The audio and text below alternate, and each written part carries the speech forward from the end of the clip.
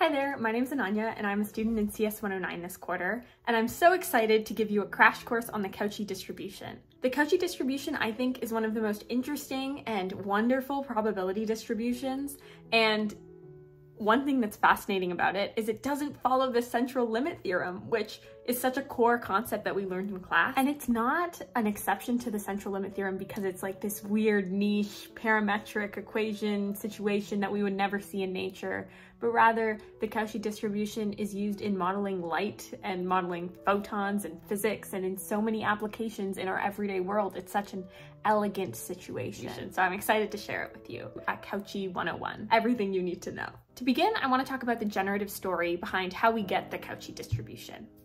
Let's say we have a spinner, similar to one you might see in a game of Twister.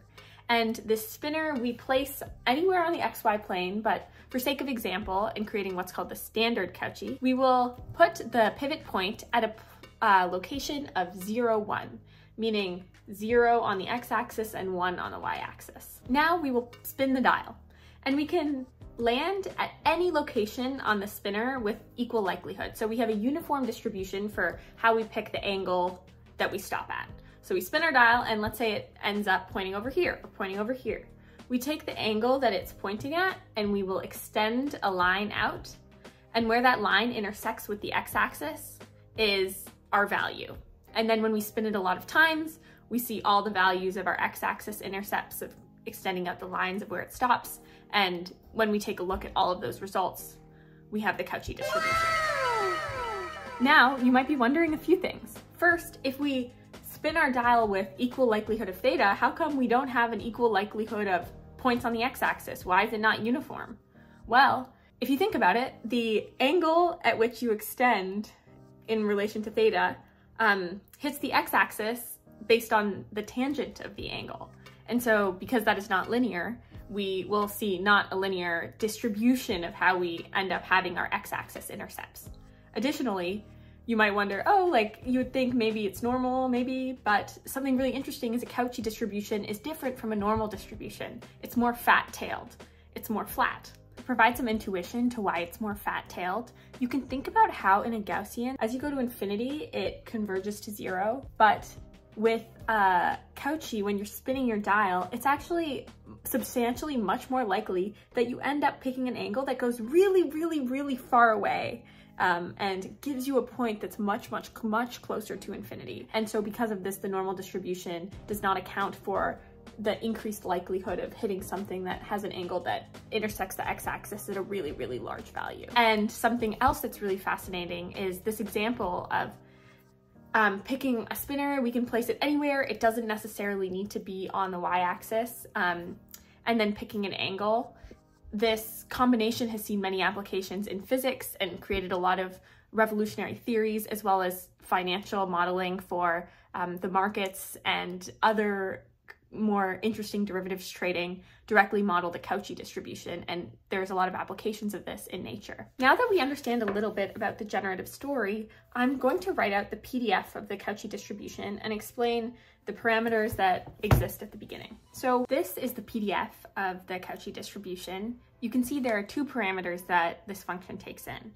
First, x0, which here represents where we're putting our spinner, our pivot point to the center point of our spinner. What is the x and y coordinates of where we're placing it, which can be represented by x0 and gamma here.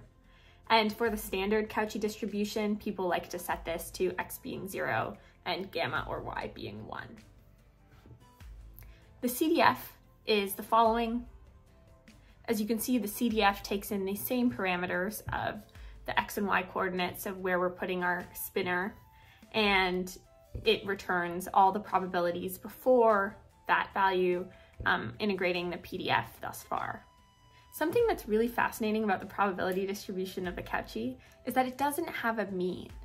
Now you might wonder, what do you mean it doesn't have a mean? I can look at it and I can see right there in the center, there's like a huge lump and everything looks so symmetric all around that. It must have a mean.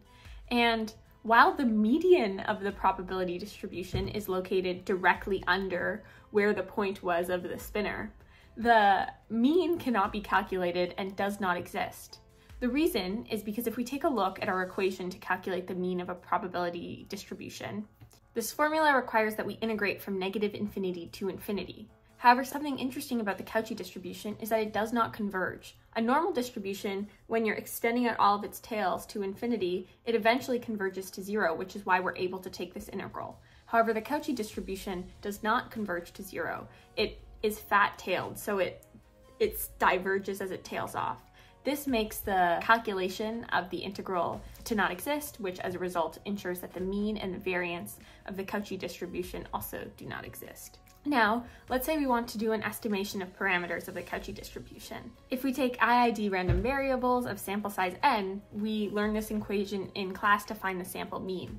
However, something fascinating about the Cauchy distribution is that as you take more and more samples, the sample will become increasingly variable because more observations might be taken, and you might have one observation that's so close to infinity or an extremely large number that it throws off the mean that was calculated. As a result, it creates this funny extrapolation where the distribution of the sample mean will be equal to the observations themselves.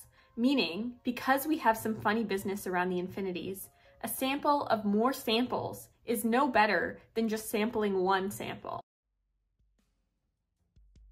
A sample mean of a large sample is no better at calculating the initial parameters as just taking one sample. Now moving on, this leads us to maximum likelihood, and maximum likelihood estimation is a strategy that we can use that we've discussed in class. The likelihood function for the Cauchy distribution looks like this, where we multiply the PDF, the values that we get.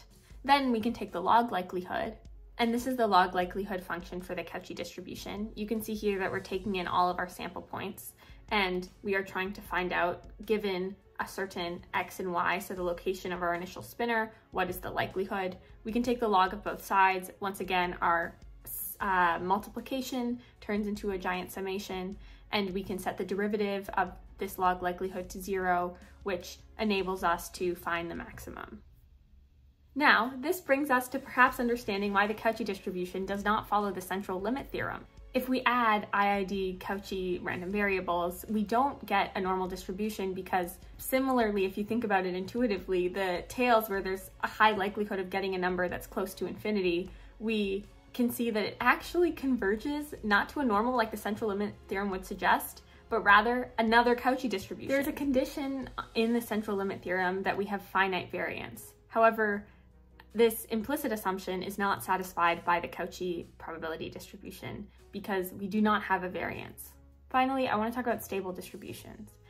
The Cauchy distribution, it's stable. There are very few functions that are stable. One of them is the normal distribution, the Cauchy distribution, and the Levy distribution. Those are the special 3 stable probability to function cases.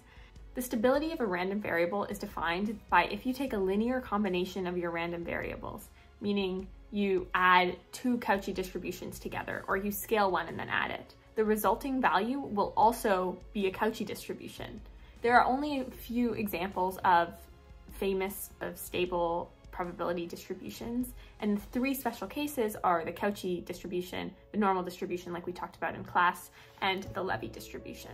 In conclusion, hopefully the Cauchy distribution has made more aware that sometimes we can have functions that don't converge at infinity, and it causes a lot of weird properties like they don't have a calculable mean because you can't integrate over them properly, they don't have a variance, yet still having a median and coming from a normal place. We also talked about the concept of stability, where if you take a linear combination of your random variables, you receive the same random variable on the output, like the normal distribution. We talked about how the Cauchy distribution doesn't follow the central limit theorem, as well as the PDF, the CDF, how it was derived, and MLE, how we calculate that for estimating our parameters to maximize our log likelihood function. I hope you learned something new and something interesting, and have a wonderful rest of your day.